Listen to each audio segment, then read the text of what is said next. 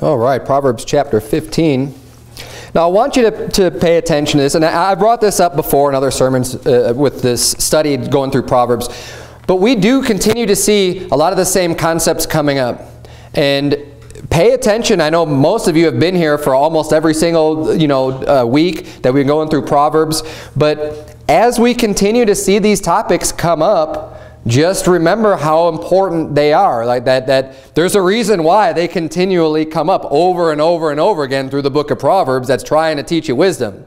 It's getting you to pay attention to this, listen to this, get the instruction. And some of the topics we're going to be going over again today is receiving instruction, which is something that has been a theme throughout the book of Proverbs. And the first subject matter we're going to be looking at is watching the words that you use and the power behind the words that you use. Again, this is something that we've gone over in the past. And as we go through these studies, I'm going to try to hit a little bit of a different angle because we see different aspects of these topics as we go through the book of Proverbs. There's different nuances, there's different reasoning behind why we need to be paying attention to these things as we go through the book. So you could easily go through and just do one entire sermon on, how the things that you speak and the things that you say, and you'd find tons of verses throughout just the book. You could preach one sermon just through the book of Proverbs on this one topic.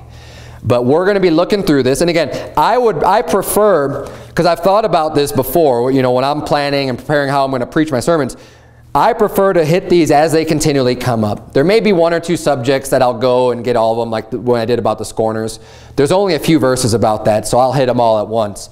But these ones that we're going to see over and over again, we're going to keep hitting them about as often as they're coming up here, because I think we need that reinforcement. We need that same truth to kind of get drilled into our heads. If God's doing that throughout these books, throughout these chapters with these Proverbs going over the same subject, it's not going to hurt us to do that week after week. So, but hopefully it's not going to be too boring for you. We are going to hit it from different angles and stuff. And I don't think anyone here gets bored by God's word anyways. I know I don't. Proverbs chapter 15. Let's look at verse number 1. Bible reads, "A soft answer turneth away wrath, but grievous words stir up anger." And this shows you how important our words can be. It's explaining here that you have the power to diffuse a situation. You have the power to turn away wrath. I mean, think about wrath. Someone's extremely angry, right? You get someone who's just irate, they're hostile maybe, and really angry. And if you can be humble, because look at a soft answer. What does a soft answer mean? It means you're not egging them on, you're not provoking them, you're trying to calm them down a little bit. You give a soft answer. So a good example of this in today's world, right? Maybe you accidentally cut someone off while you're driving. And that gets another person fuming. You pull up to a red light, they get out of their car and they start yelling and they're angry and they're really upset and they're really worked up. Well, you have a couple choices there. You could say, "Well, who do you think you are?" and go off and get offended and just let your temper go, just like that person let their temper go. And what's going to be the result of that? You're probably going to end up fighting, right? And I don't care how tough you are. I don't care, I can take that guy. If you have this real proud attitude that you just need to prove that you're more of a man than he is, if you're not able to swallow your own pride for the sake of being a peacemaker, then you've got problems and you're not living a godly life. Because we are not called to get in a fight over every infraction that someone says to us or someone crosses us in any way. It's the wise thing to do is to give a soft answer. "Oh, I'm sorry, I didn't see you there. Oh, wait, hold on a second. Like settle down. You might even want to say settle down, because sometimes that infuriates people even more.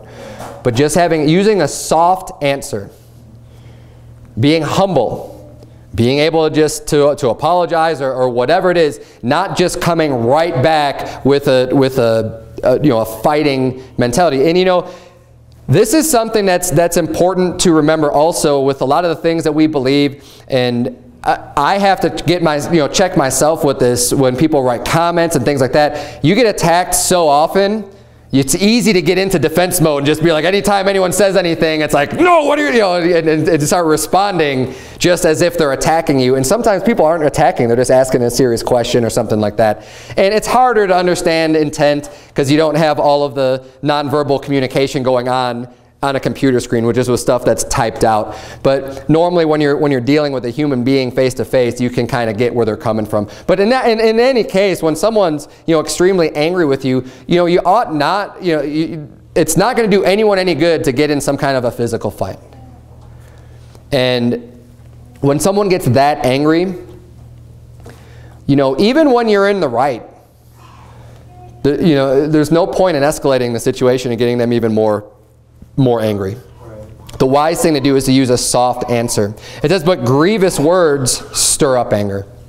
It's real easy to get people upset and to get people angry just based on the words that you use. So pay attention to that, and you should know yourself well enough and have been in enough situations to be able to identify, yeah, I totally see how this happens, and if you have a problem with this, you need to work on it. Look at verse number 18. Proverbs 15, verse 18. The Bible reads, a wrathful man stirreth up strife, but he that is slow to anger appeaseth strife. And this goes hand in hand with having that soft answer. When you could be slow to anger, when you're not just quick and just any little thing will set you off, and like I said, someone steps on your toe, someone, whatever, literally someone walks by and steps on your toe. Some people get real angry about that and will start a fight over that, as opposed to being slow to anger and being more forgiving and giving more grace to people and using a soft answer. And like I said, nobody wins when you get in a physical fight. Nobody wins. I mean, even if you make the other guy bloody, I mean, that's not a win. It's not. I mean, what did you really accomplish? You put someone else in some pain and hurt? I mean, is that really a great thing? I mean, is that, you showed him, okay. And now you'll probably end up being more proud for it. The Bible says in Matthew 5:9, it's a Beatitudes. You don't have to turn there. You can say in Proverbs. Matthew 5 verse 9 says, blessed are the peacemakers, for they shall be called the children of God. Yes, we are in a battle. Yes, we're soldiers for Christ. Yes, we ought not to be backing down to the forces of evil. We need to stand our ground. But all of that being said, we're still to be peacemakers. We're not called, like David said, when I speak, I'm for peace, but when I speak, they're for war. Right? I mean, we want peace. We want to live as much as is possible peaceably with all men. We're not out looking to get in fights. We're not out, trying to prove anything about ourselves and how manly we are and how tough we are or anything like that. We're trying to live at peace. Now there comes a point when, yeah, there's a war going on. There's someone breaks into your house and you don't, in the middle of the night, and you need to protect your family. You don't know why they're there. You assume they're there to hurt you. Yeah, go ahead and pull out your gun and shoot them. Not that that's, it's not like you wanted to be in that situation. When someone ultimately ends up forcing you into a situation where your only recourse is going to be using force, then that's fine and that's justified, and there's no problem with that in the Bible. But you're not going out looking for the problem, and when problems come your way, the best way to deal with them is to appease the wrath, appease the anger, use a soft tongue, and get these problems to go away a different way than resorting to violence or physical means. And the Bible says you're blessed if you're a peacemaker. You're going to be called the children of God. Verse number 2, go back to Proverbs 15, or you're in Proverbs 15. Verse number 2 says, the tongue of the wise useth knowledge aright, but the mouth of fools poureth out foolishness.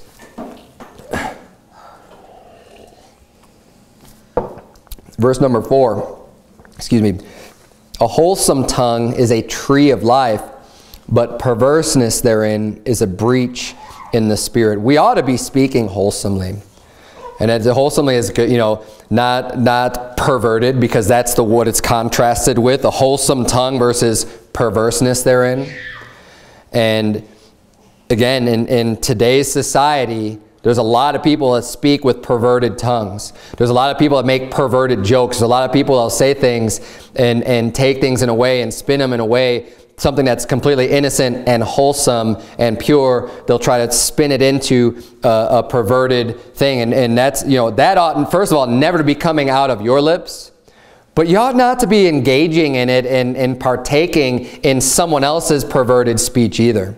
You know, I don't care if people are going to say, oh, what are you, holier than thou or whatever. Look, there's certain activities that we should not be just in agreement with anybody, no matter who it is. And I'm not saying you have to just completely just full on rebuke some lost person out there that's speaking pervertedly, but you don't laugh at their jokes. I mean, you can at least make it known. There was a time in place where people weren't getting so offended as easily, but they would just know, hey, Bob over here, he doesn't like it when you tell dirty jokes, so let's not tell dirty jokes around that guy.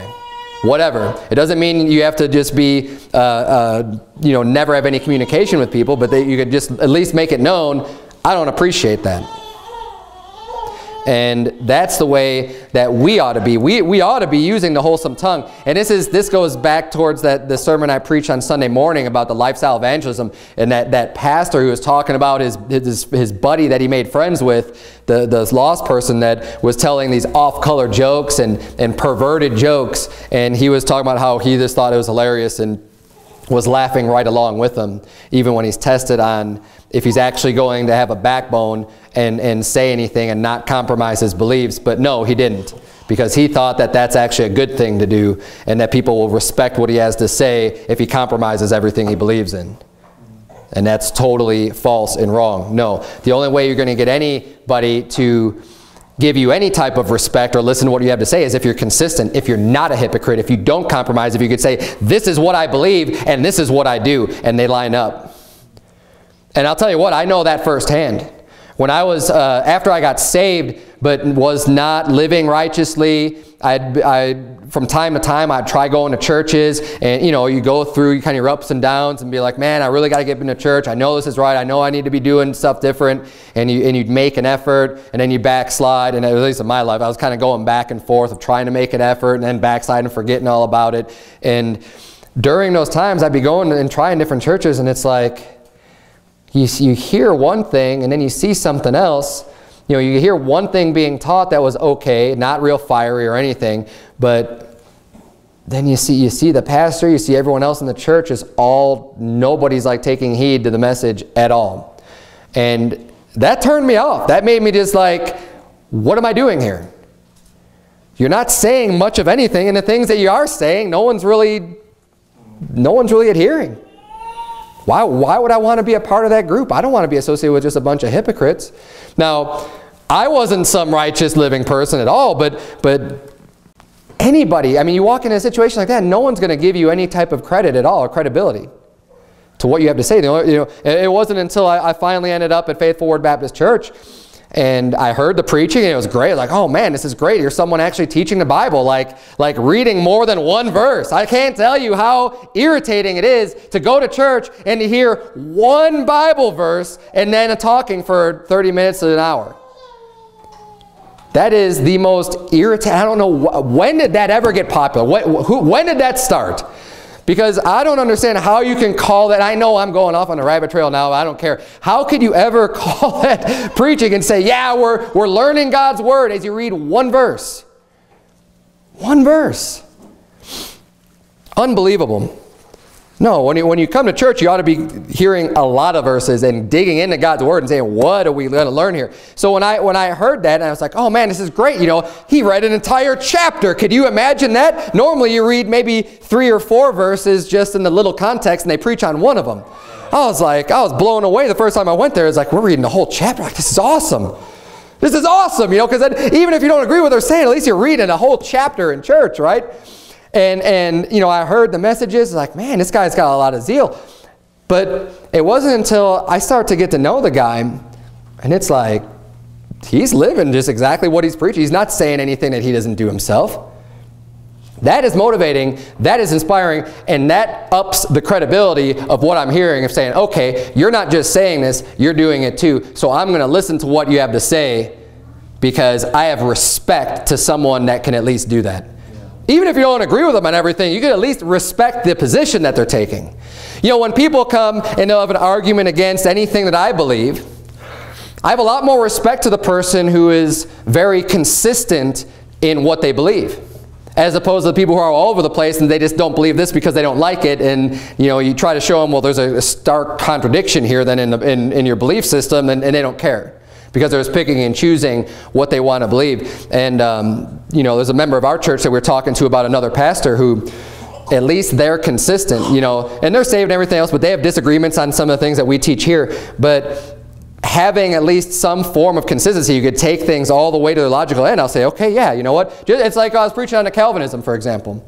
You know, someone who's just like kind of slightly Calvinistic, it's like, you know what? No, you're either, you know, a hyper-Calvinist, like just take it all the way to the logical end. I have a lot more respect for that person who just says, nope, you know, this is, you see it all the way through to the end, than the person who's just kind of dabbling in it a little bit and saying, well, you know, I have a lot more respect for the person who could just take it all the way out. I mean, just say, if this is the way it is and this is the way it is, and stand by that.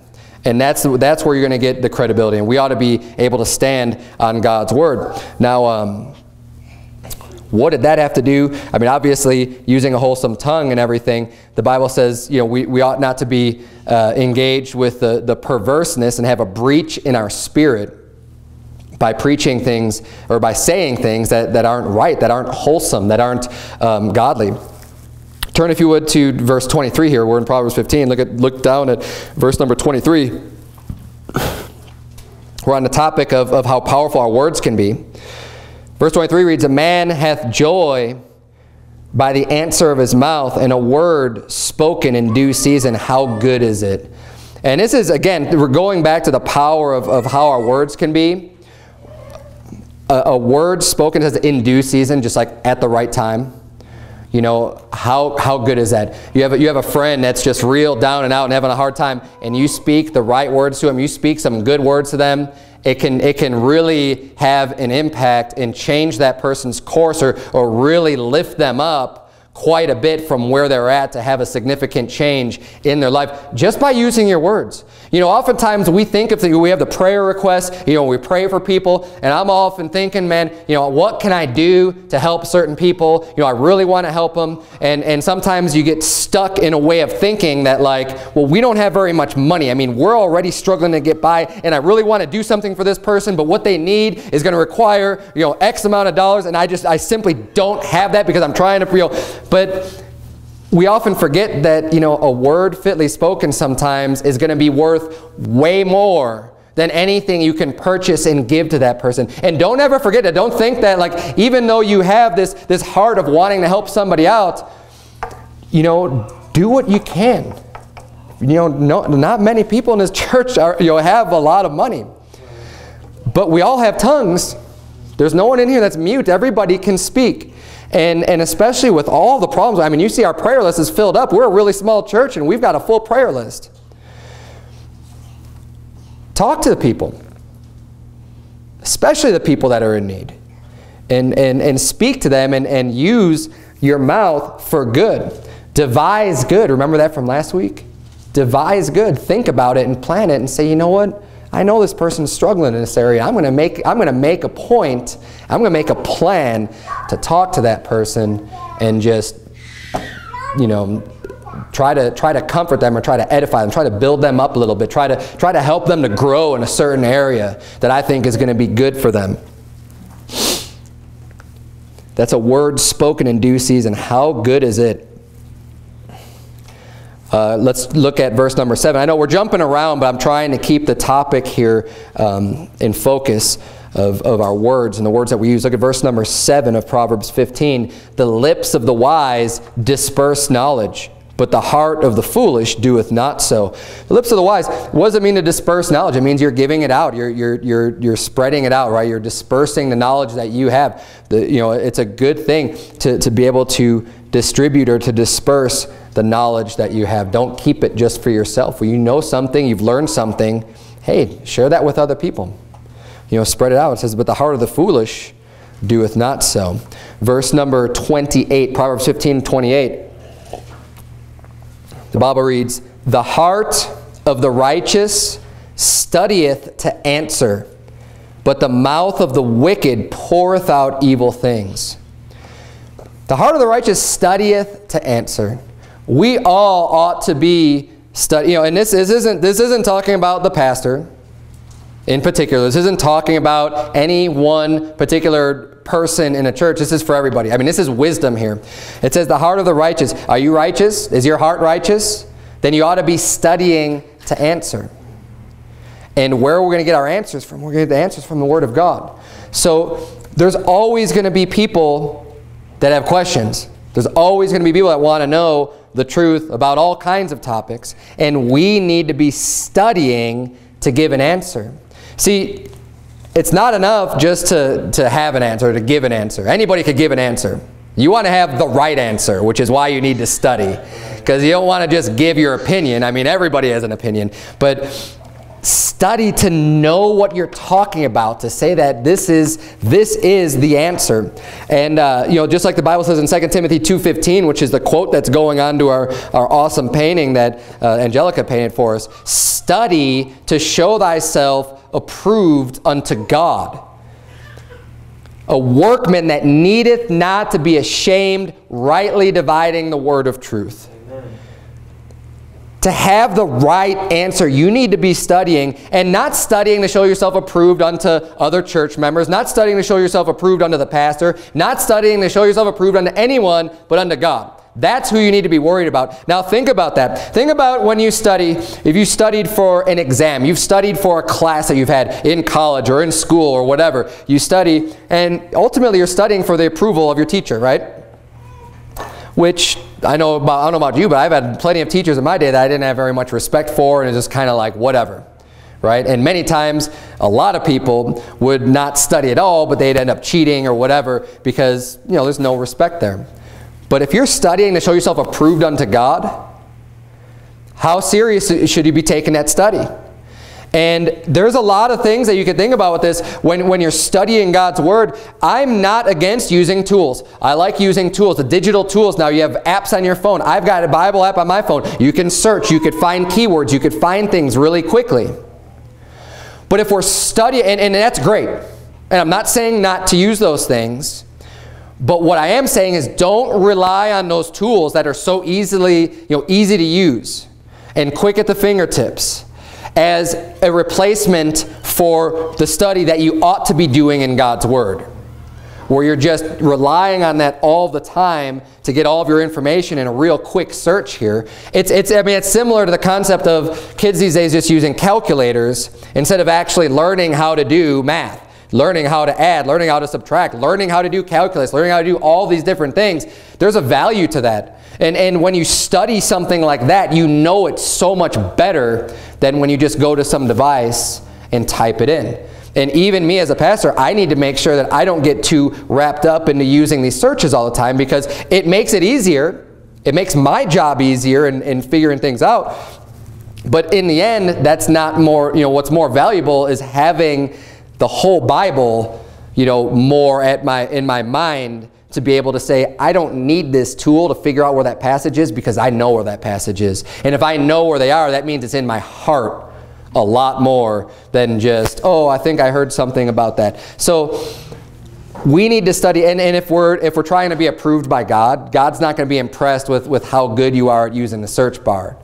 He's going to be impressed with what you actually know and how much you've actually studied His Word. We need to study to show ourselves approved unto God, and we are workmen. How are we workmen? Well, we're supposed to be preaching the gospel to people. We're supposed to be showing other people how to get saved. We're workmen that needeth not to be ashamed. And you know what? It is a shame. And I remember when I first started out soul winning, and again, don't use this as a reason not to go out and preach the gospel, but it goes along with learning and being a beginner versus being more studied and more ready to answer. But I remember plenty of times having people stump me. Right? You get in a conversation with someone and they start, questioning you and wanting to know, well, wait, what about this? What about that? And many times I used to have, I don't know. And that was kind of a shame to me, because I was like, well, I know I'm right, But I can't explain to this person why. Because I didn't study enough, because I didn't have the verses ready, because I wasn't able to explain it properly from the Scripture.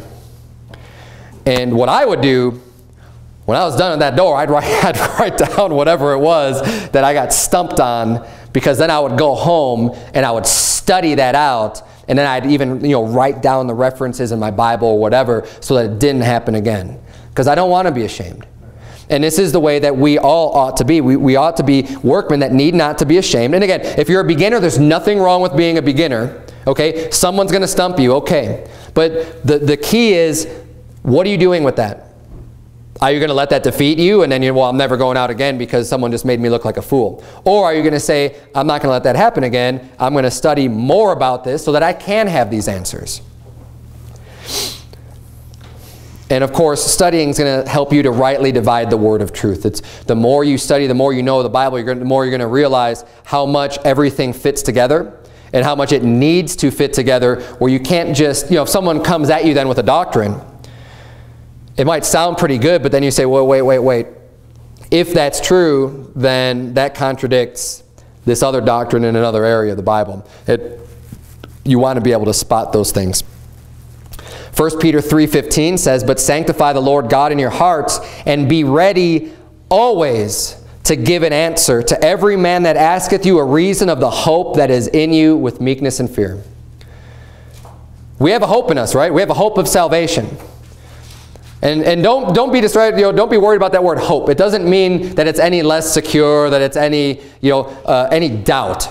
We often think of the word hope, which today people use the word as if there's some kind of doubt associated with it. There's no doubt in hope. Hope just means that it hasn't happened yet. It's going to happen in the future. That's where our hope is. You could say that's where our faith is, right? It doesn't make it any less secure just because you use the word hope. But we do have a hope inside of us. We have the hope of salvation, the salvation of our bodies, and our soul has already been saved. But ultimately, that hope is within us, and we need to be able to give an answer to anyone that asks us about that. Anyone that asks you about salvation, you need to have a clear answer for them, and the only way that you can do that is through studying. And if you are newer to soul winning, you need to study the verses that you're going to use to give to people. You have to do it. And I don't want to get too far in depth on the whole soul winning thing. I'm going to teach on that again coming up here real soon, so that people could have a good understanding of what is expected of you by God to be able to be effective at your soul winning. And one of those things is being able to give an answer. And you don't need to know everything, every detail about every single doctrine in the whole Bible. But know about the soul winning verses. Know about salvation by grace, not of works. Know about eternal life, the eternal security of the, know about these types of things. Know about Jesus Christ, of course. Know about his perfectly sinless life. Know about his deity. Know about him being God in the flesh. Know about these things in order to effectively give the gospel, in order to be able to give an answer. Because all of those topics pertain to being able to give an answer of the hope that's in you.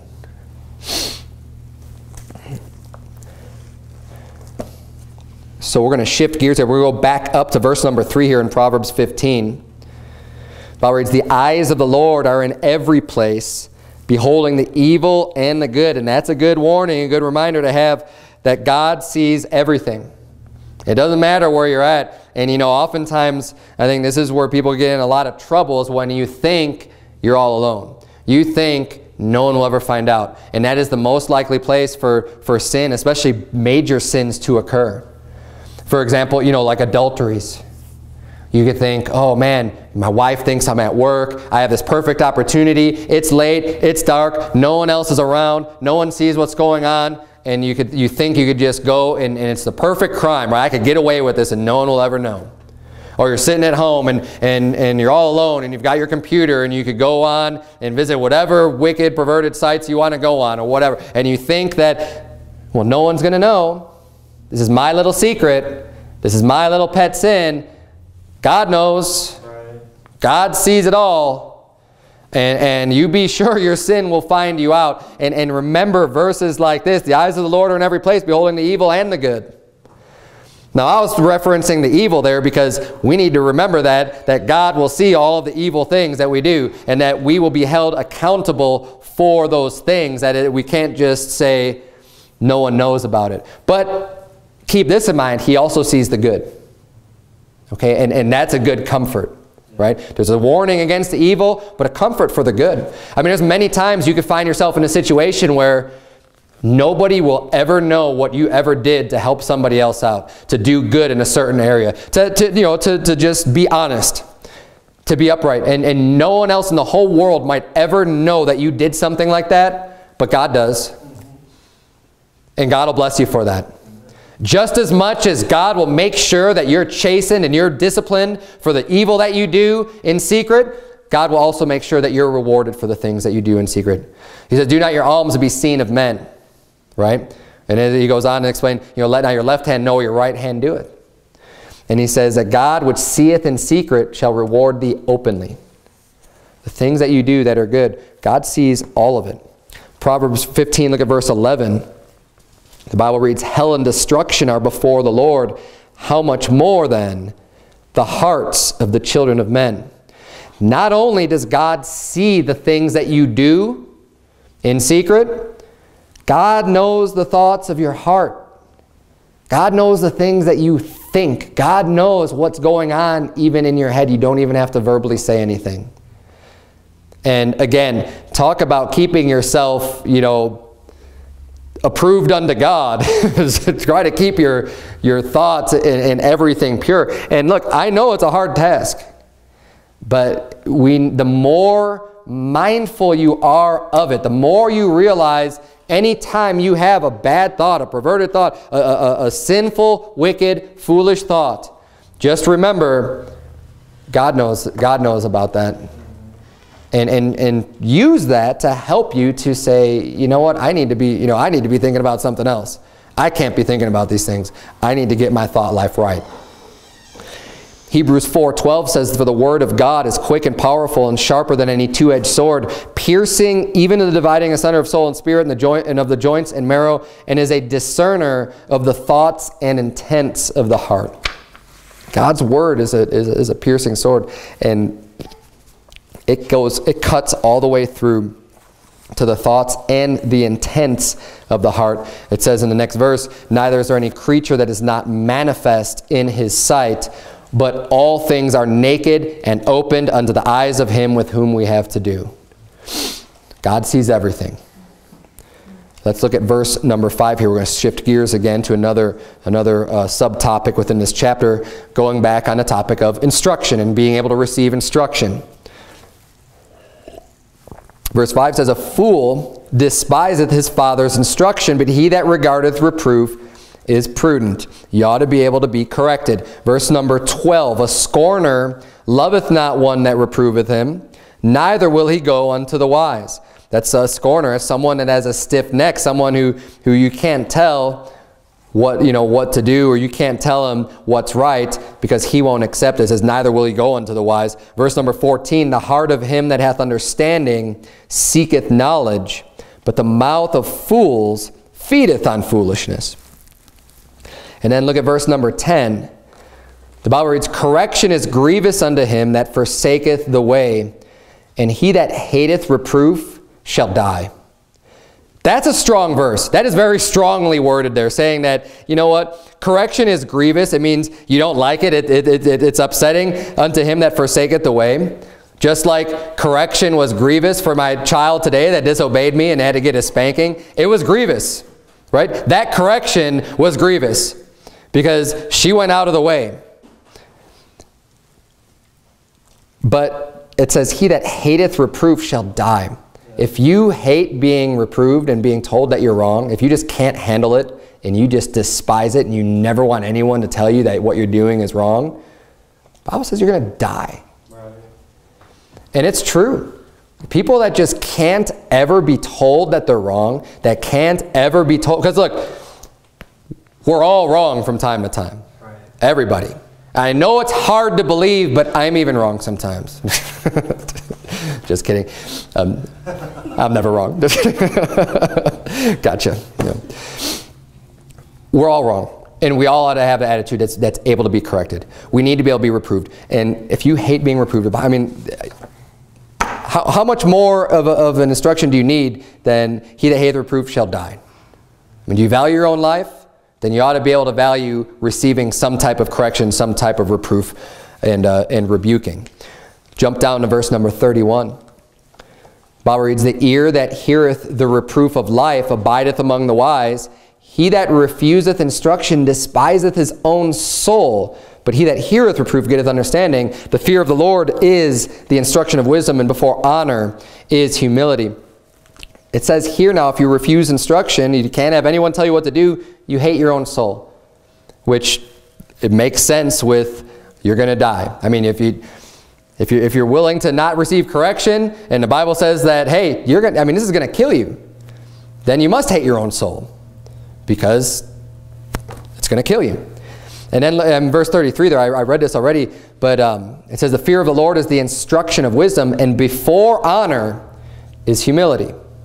We need to keep that in mind. And that goes any time in your life. Before honor, you need to be humble. You need to be able to, and part of being humble is being able to receive correction, being able to receive instruction, being able to be told, this is the right way and you're doing it wrong. If you can receive that though, yeah, you'll receive honor. You'll be walking in the way of righteousness. You'll be doing what's right, and you will have honor bestowed unto you, but that's not going to come until you're humble first. The proud man doesn't get honor. They may think they get honor. They may get some fake honor from the lost world, from the children of men. But the real honor that you're going to receive is going to come from the Lord. And you're only going to get that through humility, through being humble. Look at verse number 22. Verse number 22, going along with our topic of receiving instruction. Without counsel, purposes are disappointed, but in the multitude of counselors they are established. This is talking about getting advice, counsel, being counseled on a certain thing. It says, without counsel, purposes are disappointed. So you have a plan, you want to do something, and you seek no advice, no counsel from anyone else. You just think that, nope, everything I do, I know better than everyone else, and I'm just going to do it my way, and I don't need to hear what anyone else has to say about it. The Bible says your purposes will be disappointed. But the multitude of counselors, they are established. It's good to seek good advice and good godly advice. And I'll tell you this much, if you go to seek advice, don't just discount what's given to you. If you're going to someone that you respect and someone that you appreciate their opinion, and you're going to hear it, don't go just trying to confirm what you think you already know. Go to seek what they have to say. And don't just go to one person, in the multitude of counselors. Go to many people that you respect. Now, I've taught an entire sermon on receiving godly counsel. Be careful who you're getting your counsel from. You want to get it from someone who knows their Bible pretty well. Look for the people in church that you can speak to, and they evidently are reading their scripture and they know the Bible really well, and they are already exhibiting wisdom. That's who you want to get your counsel from. But don't ever, you don't feel like you have to just go to one person. And like I said, if when you go to seek counsel, if you've seen the wisdom exhibited by the people in the past, you might not always understand the answers, depending on where you're at. But take that into consideration, the counsel that you receive, especially people that love you and that are looking for your best interest, as well as being able to provide truth from Scripture. Now, obviously, you don't ever just follow anyone blindly. It ought to be able to line up, but if what they're saying makes sense, and if you could see it here, then don't disregard the counsel. And don't be so proud that you can't go yourself to seek counsel from people. Let's jump up here to verse number 13. We're going to shift gears again on another topic. And this topic's about having a merry heart. Look at verse number 13. A merry heart maketh a cheerful countenance, but by sorrow of the heart the spirit is broken.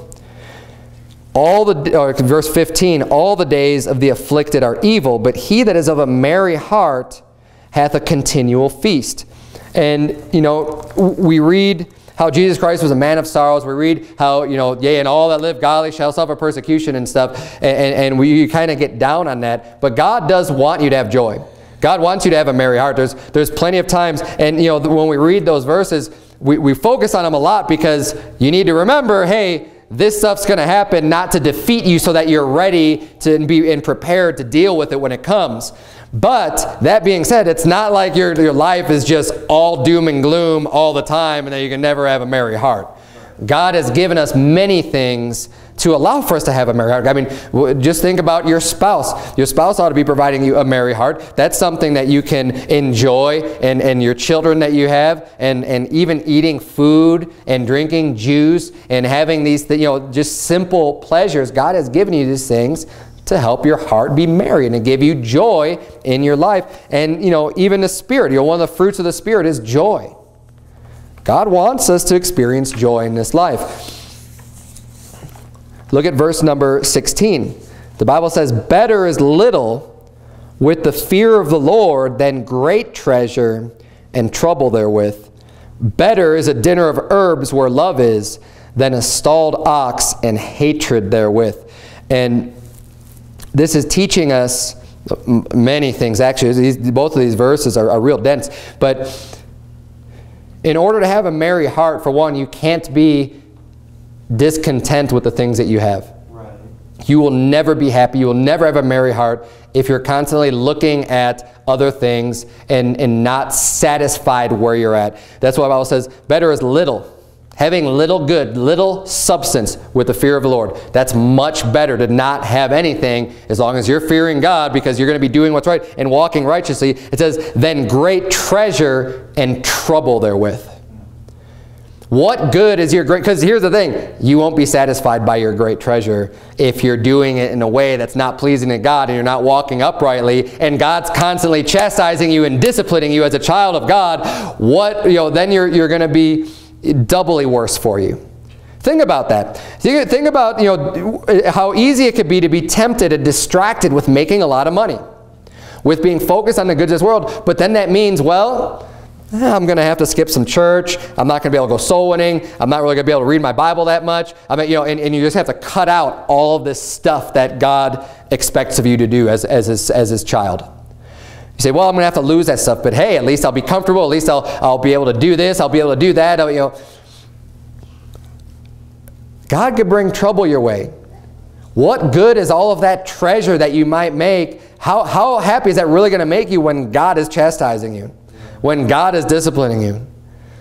It's going to be worthless. You're going to be thinking, man, I just wasted my time getting all this riches because I'm not even enjoying it anyways, instead of building up treasures for myself in heaven that it's never going to go bad, and I'd be doing what's right and not being disciplined of God. It's a double whammy. And then verse 17, better is a dinner of herbs where love is. And especially married people, families, pay attention to this. Better is a dinner of herbs where love is. You know how much, I mean, financial problems break up marriages all the time. And people fight about this, and it becomes such a stressful part of life. Both of you need to be able to be content saying, I mean, a dinner of herbs, that's not very much. I mean, we're talking a salad, right? Say, but I want my steak, and I want my potatoes, and I want my vegetables, I want, you know. Hey, if you have love, that's way better to just be content and be able to enjoy each other. Hey, say, you know what? We don't have very much. All we can afford is this salad, and we're going to eat dinner, but at least we have each other. At least we have our family. At least we have our faith. At least we have God. Isn't God good? Amen. That's going to bring you joy. That is going to make your heart merry. That is the way that you're going to want to live. That's going to reduce the stress in your life, and literally that will make you live longer if you have that type of an attitude.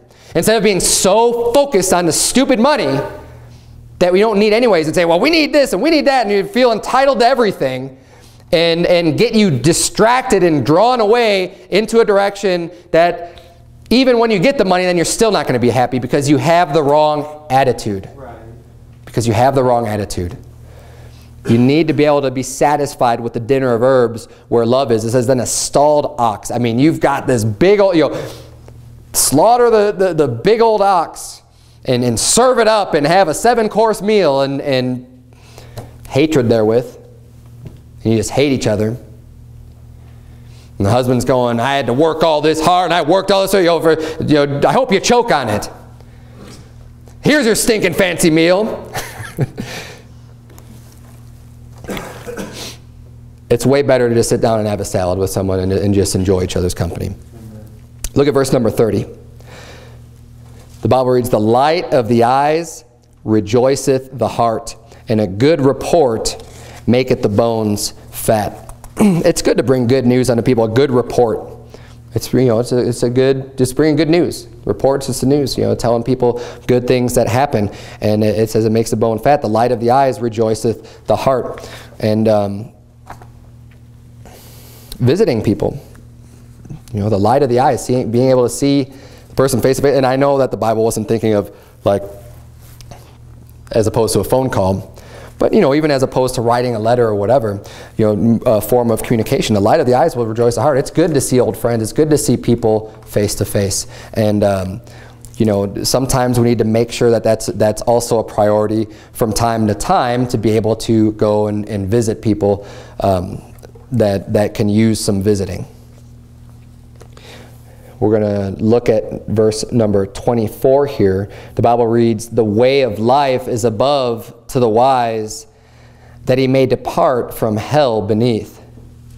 Make a decision on the path you are going to take in life. And I think everyone here probably already has, but we need to be able to, again, take a step back and ponder these things and think about, where are you going? Where's my life headed? What am I going to do? Have a plan for yourself. Think, this is my destination. This world is not my home. I'm just a passing through. And to have that type of a mindset on the things that are above. Get your heart settled on it. Receive the wisdom from God's Word to point you in that right direction. And, the way of life you're going to find in the Bible. And that's above to the wise. The way of life is not here.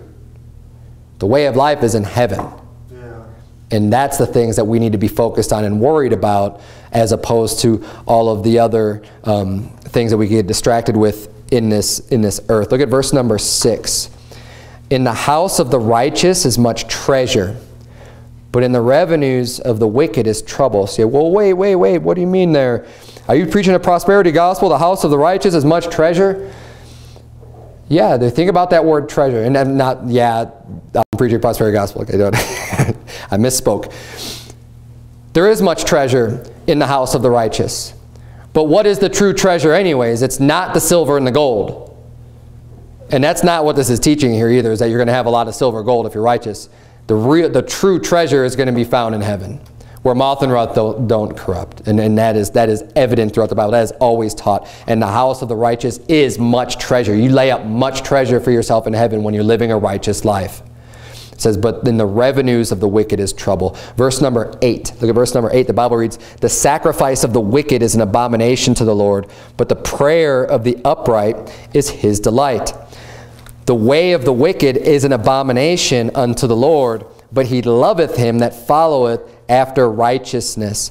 And when I was studying and reading these verses, one of the things that came to mind, it says here, the sacrifice of the wicked. What's a sacrifice? A sacrifice is giving a sacrifice unto God, right? You're offering something up to God. And he's saying, if you're living a wicked life, the sacrifices that you make, it's an abomination. One of the things that comes to mind is I think of, the Catholic Church and a lot of Catholics that they want to live their wicked lifestyle. They don't care about, they're going to sin and sin and sin, but then they're going to go and bring their sacrifice, right? They might show up to church and they'll say their confession or whatever it is that their sacrifice is, and thinking that they're just all of a sudden right with God with no repentance, no intent to change, just going to go back out the next day, the next week, and do all the same things and kind of repeat, right? And then bring their little sacrifice. And it's the same way, even in the Old Testament, people would if they weren't repenting and they just continued on their same life, but they brought their little animal sacrifice. Those animal sacrifices, I hate to tell is, but the Bible says that they cannot take, the blood of sin of bulls and of goats cannot take away sin. They've never been able to take away sin. Right. It was something that was commanded. It was part of the law. It was something they were supposed to do, but that's not what really got them right with God anyways. It's the repentant heart. And people who want to to give sacrifices, or maybe they put a whole bunch of money into place. If you're living a wicked life, that's an abomination. God just hates that even more. He's saying, you know, what do you think, I could be bought off? What do you think all of a sudden, just because you offered this animal, because you think you're making some sacrifice and I'm pleased with you, that actually makes God even more angry. He says, that's an abomination. I hate when people do that. So if you're going to live your stinking wicked lifestyle, then it's keep living it, and you know, just face it. I'm not a part of your life. Don't pretend like I am. Don't pretend like you're making some big sacrifice unto me. And I think of even in Genesis with Cain and Abel. The Bible refers to both of them bringing an offering. Verse 3 of Genesis 4 reads, and in process of time it came to pass that Cain brought of the fruit of the ground an offering unto the Lord. It's a sacrifice. He went out and he was growing his fruits and his vegetables, and he brought the whatever it is that he had and brought it as an offering unto God. He said, here you go, God, look. I went out, I worked hard, I gathered all this for you. Here you go. And Abel, he also brought of the firstlings of his flock and of the fat thereof. And the Lord had respect unto Abel and to his offering, but unto Cain and to his offering he had not respect. And Cain was very wroth, and his countenance fell. And the Lord said unto Cain, why art thou wroth, and why is thy countenance fallen? If thou doest well, shalt thou not be accepted? And if thou doest not well, sin lieth at the door. And unto thee shall be his desire, and thou shalt rule over him. Cain brought the wrong sacrifice, the wrong offering. And his heart wasn't right with God either, because you see here he gets angry. And we don't have all the information here, you know, all completely spelled out. But God doesn't expect, you know, get angry at people that if he had never given them any understanding whatsoever that he expected an animal sacrifice. Like, he didn't just get mad at Cain for no reason, that just like, well, how could you even get mad? Because he was completely ignorant and you never told him, God. God must have told him. He must have told him that he expected that type of an offering. Just like he did with the incense that was offered before him when Nadab and Abihu died. That was spelled out for them, and they decided, hey, let's do this for God. Let's offer this fire here before him instead of what he told us to do. God must have told Cain and Abel what he expected of them. But Cain decided, you know what? I'm not in a husbandry. I don't have the, you know, whatever animals. I prefer to do the fruits of the ground. I'm into agriculture. I want to offer God my offering. And God said, no, I'm not accepting your offering.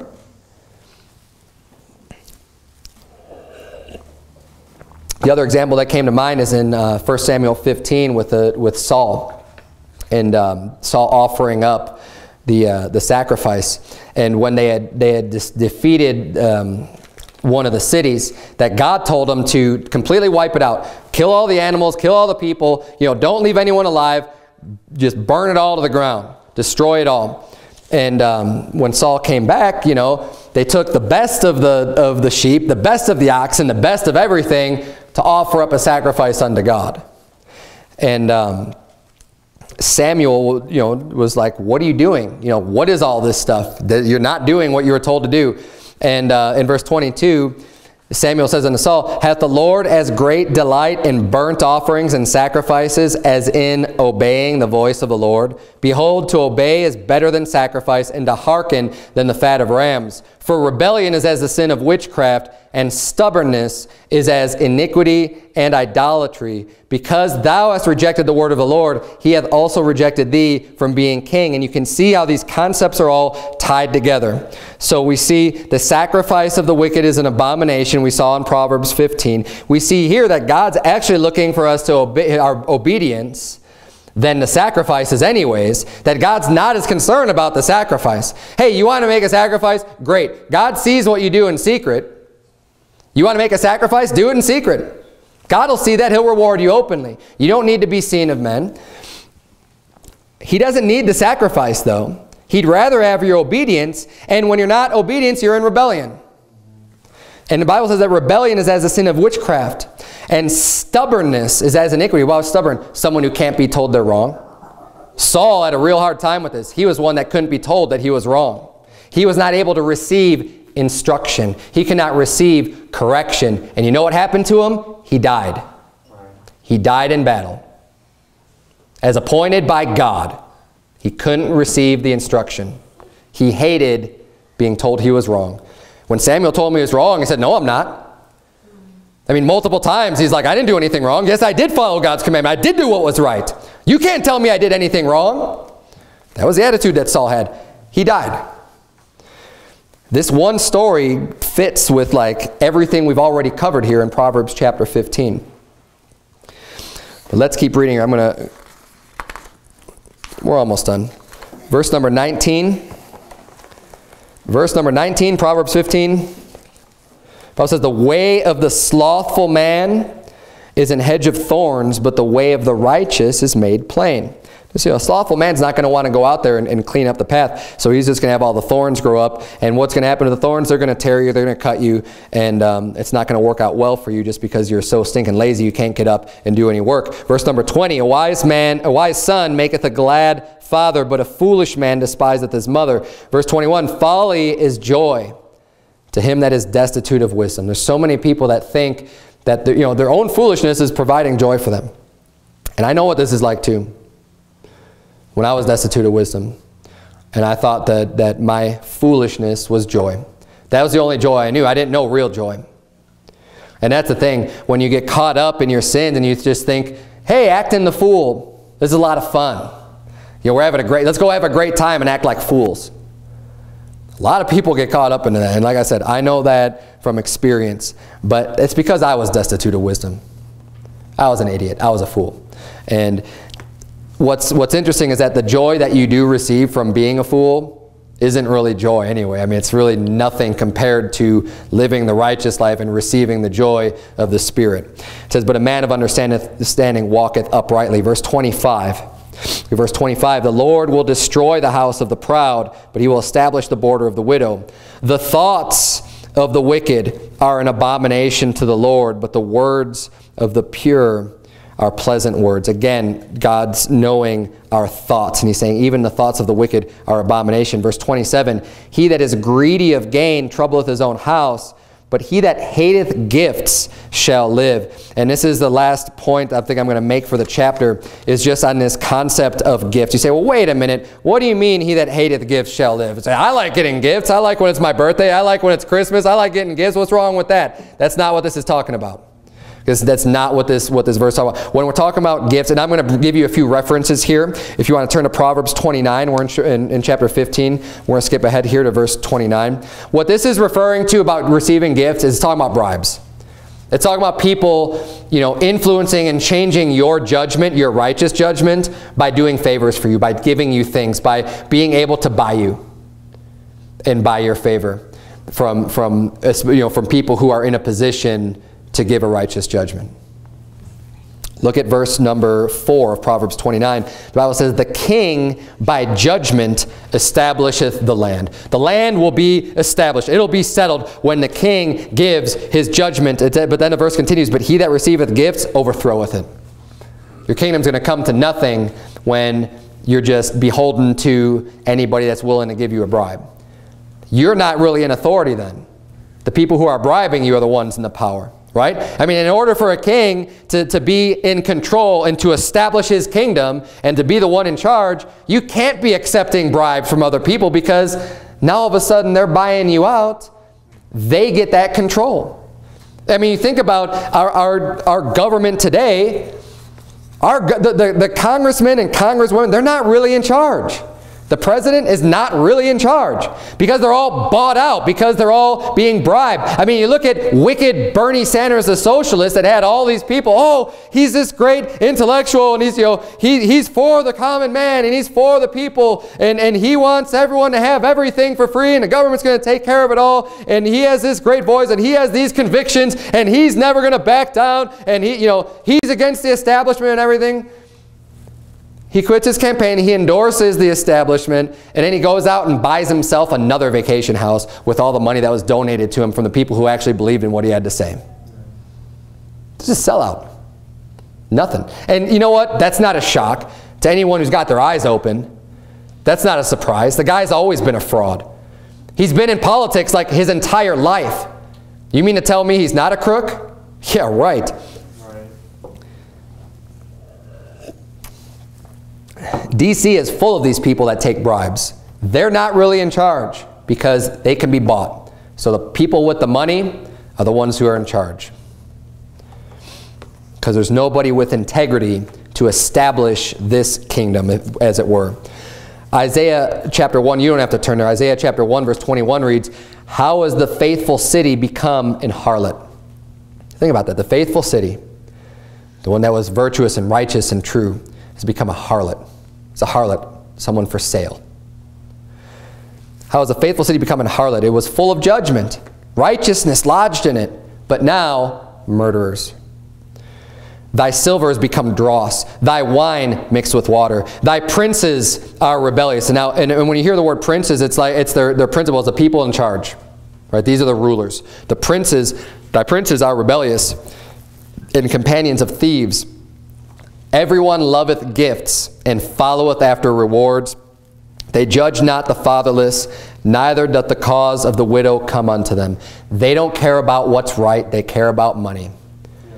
They get sold out. And that's why a city that once was great, that once was faithful, that once was full of judgment, that once had integrity, that once stood on the things that were important, the things that God teaches, he says now they've just become a whore. Now they're just this harlot. Now they're just this disgust, they're worthless. No one has any respect for them anymore because they're just bought out, because they receive gifts. And that's what it's talking about when you see that the references to receiving gifts. So don't worry, it's still okay to receive gifts on Christmas or whatever like that. You don't have to be that offended. But I'll tell you what, anybody who has any level of authority or a position to judge needs to be careful for this. I know as a pastor, I need to be careful of this. I can't just be going around and just accepting a bunch of gifts from people, in the congregation or whatever. Now, there's nothing wrong with a gift here and there, and that's, again, it's not what this is talking about. It's talking about being bought. So like someone giving you a little gift or something, that's not a big deal. Friends do that, right? And there's no reason not to be friendly with anybody. I'm not saying give me gifts. I'm just saying that if there's, anybody just normally gives gifts, nothing wrong with that at all. Even to someone who is in a position to give authority. There's a difference between being nice to somebody and being friendly and doing something nice for someone and buying that person. Right. It's going to be obvious. When someone is after your judgment, if you're a righteous man, if you're a position of authority or a position of judgment, people are going to be coming after you trying to buy you. It's going to be, it's going to be extravagant. It's going to be big. And that's what you need to be able to say no. And even if it's a small job that you have or whatever, a small level, just be aware of that, and don't let your mind be clouded from righteous judgment because of what some people do. And pastors get sucked into this all the time from the people who put a lot of money in the plate. And you might realize, hey, there's so-and-so has been coming here and they've just been, they've been throwing all kinds of money in the plate. But when it comes time to preaching on something that they're guilty of, many pastors then withhold that because they don't want to offend the person with all the money thrown in the plate. And that's wicked. That's wrong. You've just been bought. You've just compromised. You've just become the harlot. And that's not very loving anyways. Maybe that person, who are you to think that anyways? Wouldn't you, of all people then, wouldn't you say, hey, if this person really seems to be in this, I'm going to let them know about this because that's going to help them. And that's where the love comes in anyways. That's where the true love is letting people know. And you know what? Either they're going to be able to handle it or not. And if they're wise, he'll receive instruction. If he hates his own soul, then he'll hate instruction. But either way, the money should have nothing to do with what you say and what you preach. Verse number 29 is the last verse. The Lord is far from the wicked, but he heareth the prayer of the righteous. You want God to hear your prayers? Be righteous. Live a good life. God will listen to you. Let's bow our heads and have a word of prayer. Dear Heavenly Father, Lord, we thank you so much for these great words of wisdom. Lord, I pray that you please help us to keep a good filter on our mouths. Help us to understand the power that our words truly have, to be able to use a good word fitly spoken. Dear Lord, how good is that? I pray that you please help us to remember all of those in our church, dear Lord, especially those that haven't been making it very much and those that are in need right now. God, I pray that you please help us to remember them and to maybe visit them, call them, and provide some kind words for those people, dear Lord, and help us to just be able to receive instruction and correction, dear Lord, and that you would work in our hearts and help us to be the best children we could possibly be, dear Lord. In Jesus' name we pray. Amen.